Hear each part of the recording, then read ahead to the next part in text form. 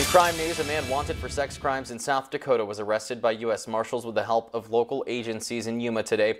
The crimes alleged against Daniel William Lehman date back to 2009 and include sexual assault of a 9-year-old family member as well as a 14-year-old. After issuing an arrest warrant, U.S. Marshals say he fled to Yuma, where they worked alongside Yuma police and a handful of other agencies to track him down.